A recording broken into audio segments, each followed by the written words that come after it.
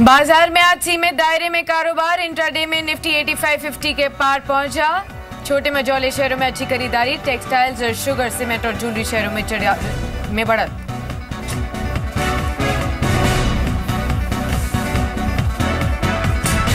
जून में होलसेल महंगाई दर बढ़ी। जून में होलसेल महंगाई दर 0.79% से बढ़कर 1.62% हुई। फ्यूल, पावर और खाने पीने की चीजों में दाम में सबसे ज्यादा बढ़ोतरी।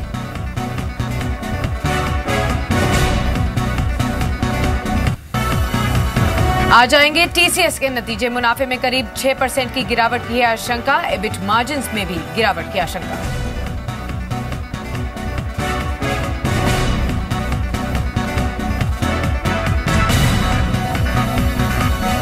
हेक्सावेयर में हिस्सा बेच सकती है बेरिंग पीई। हिस्सा बिक्री को लेकर पीसीसीडब्ल्यू से चल रही है बेरिंग पीई की बातचीत। शेयर में 3% की तेजी।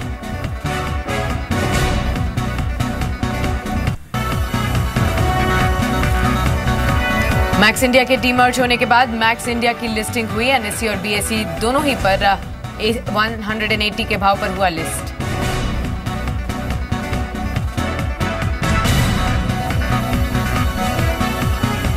बीस जुलाई को एडवांस एंजाइम्स का आईपीओ खुलेगा। प्राइस बैंड 880 से लेकर 896 रुपीस प्रति शेयर के बीच। इशू से 412 करोड़ जुटाएगी कंपनी।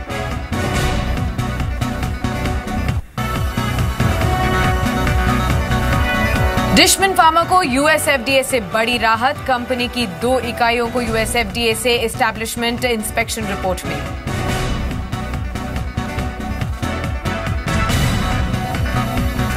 जूलर्स को भी बड़ी राहत। सरकार ने एक्साइज ड्यूटी लगाने की सीमा बढ़ाई। अब सालाना 6 करोड़ से की जगह 10 करोड़ से ज्यादा के टर्नओवर पर लगेगी एक्साइज ड्यूटी।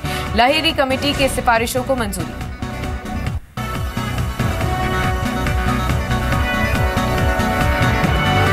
कल की जोरदार गिरावट के बाद आज कच्चे तेल में रिकवरी। WTI और ब्रेंट क्रूड में 1.5% तक की तेजी। MCX पर भी क्रूड 1% ऊपर।